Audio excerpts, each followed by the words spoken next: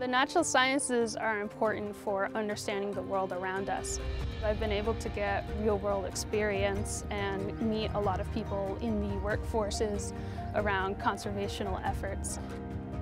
Today we're on the Buck Flats section of the Clyde River. We have been performing riparian assessments on various stretches of the Clyde River to evaluate the conditions of the water in the river as well as the habitat quality on the stream banks.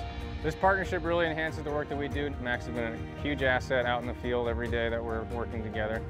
Working with Patrick was really awesome. He's a great teacher, mentor.